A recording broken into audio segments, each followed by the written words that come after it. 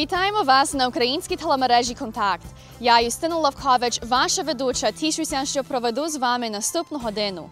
Один із головніших доповідачів на конференції «Україна на роздоріжжі» був колишній голова президентської адміністрації Віктора Ющенка Олег Рибачук. Після конференції він залетів до Торонто на зустріч з місцевою українською громадою. В сегменті «Очима культури» доктор Марко Роберт Стех розповість про великого та трагічного контроверсійного поета Павла Тичину. Ділимося сумною вісткою про смерть Івана Дем'янюка. Слово пам'яті виголосить Аскольд Лозинський з Нью-Йорку. А у розваговій сторінці «Контакту» Урон Кагут побуває на щорічному гараж-сейл, який організований парахією святого Дмитрія на Ла-Роз.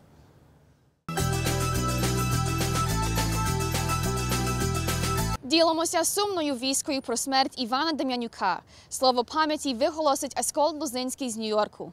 The newspaper headline reads, "Nazi dies, avoiding jail time."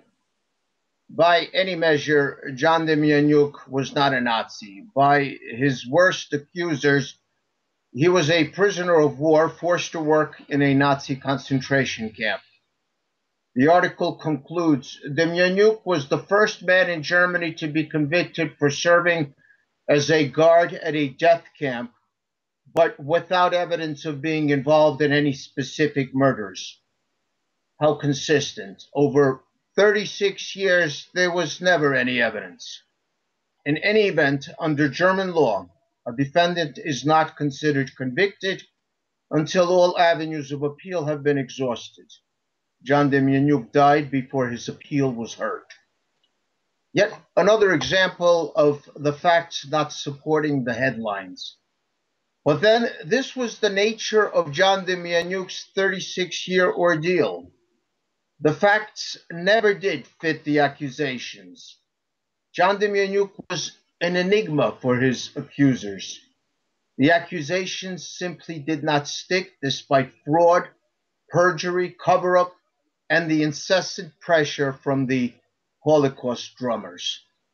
John Demjanjuk was a Red Army soldier, essentially Stalin's fodder at the battlefront, considered by his commander-in-chief less important than munitions.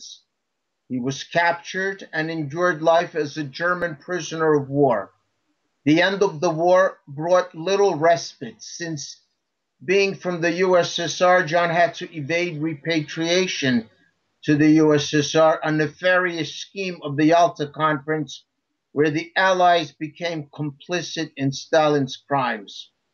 Finally, he managed to emigrate to America and live there generally peacefully until that peace was disturbed in 1976.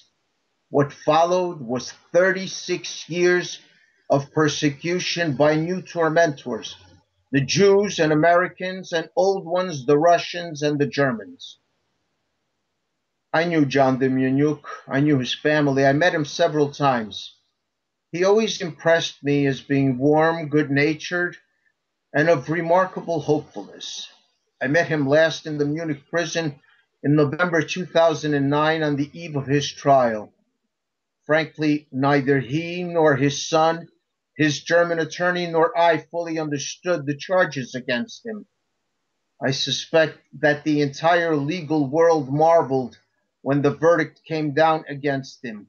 Similar charges had not been leveled against any human being. In fact, ethnic Germans had been amnestied from similar prosecution by the German government in the 1960s. Here was a case that flew in the face of basic tenets of jurisprudence: selective prosecution, unequal treatment before the law.